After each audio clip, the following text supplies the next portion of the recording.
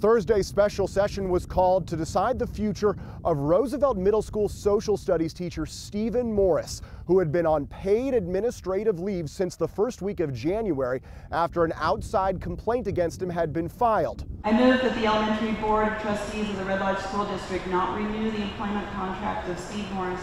About 300 people packed into the gym for the 1 p.m. meeting. Morris, a former Marine who has been in the district since 2019, spoke on his own behalf. I recognize the superintendent and the board are within their legal rights to carry out these proceedings and to terminate me without cause, without fail.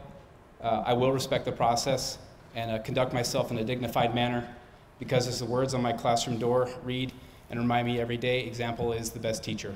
Shortly after, Board Chair Elise Fouts stopped Morris and said he was not allowed to get into details about the complaint made based on Montana law about firing a non-tenured teacher without cause. His response.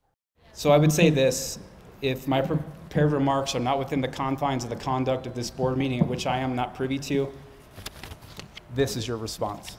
Yeah, we want to hear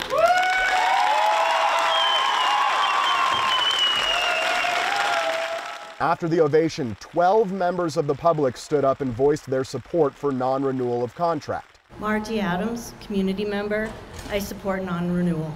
When Fouts asked for those opposed, close to 200 lined up to speak. Sarah Givetti opposed. Tiffany Bray opposed. Olivia Heimer and I oppose. Some ignored the board's orders to withhold personal comments. A teacher of Steve Morris's caliber is irreplaceable, and we're lucky to even have him here. We cannot continue a witch hunt and go down this path. If we're going to treat somebody like our community like this, it raises question. The board then took a 15-minute recess to read some additional letters brought in support of Morris. But at the end of the day, it didn't matter.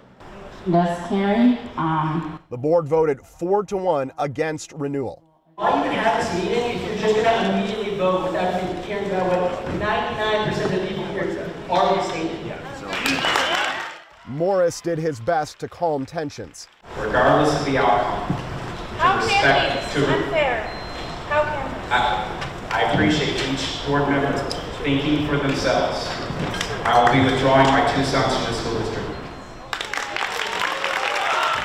Several others followed with the same sentiment. There is no word yet on if Morris will finish out his term this school year. Casey Conlon, MTN News.